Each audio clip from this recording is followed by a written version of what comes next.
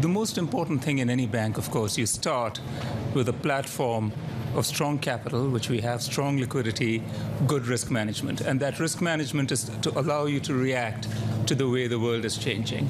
And then on top of that, you've got to run your businesses extremely well, manage your costs, so that you can deal with fluctuations in revenue and produce good returns to your shareholders and to your investors ultimately. And that's what our Investor Day is about, to tell people how we're going to do that. So we can expect more than the $1 billion in structural saving? We can expect something, is it going to be radical, or is it going to be steady as she goes? Well, we're going to have to be more efficient, and that $1 billion in structural savings was one part of that. And as we continue to look at our businesses, we'll continue to strive for efficiency.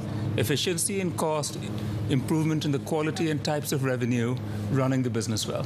Venkat, what can you tell us about the investment bank? So again, you've been very attached to it. There's always questions about what happens to it at Barclays.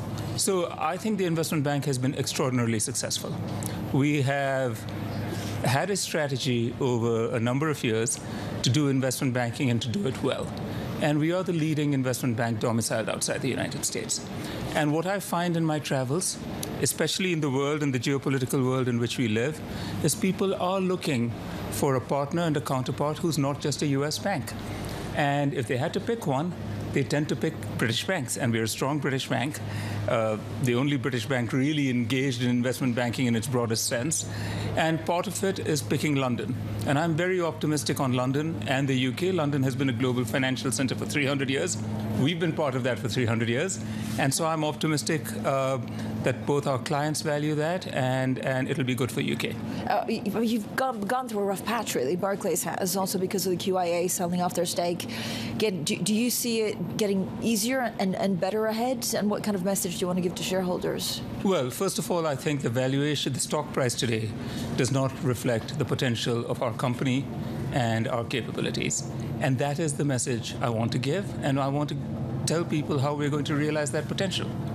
And it's something they'll listen. Again, is it? I guess the question is how drastic right now do you need to be, or is it just an adjustment period that they need to see the results? Well, certainly they need to see the results.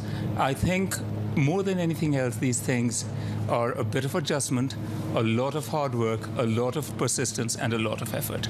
And you have to sustain it.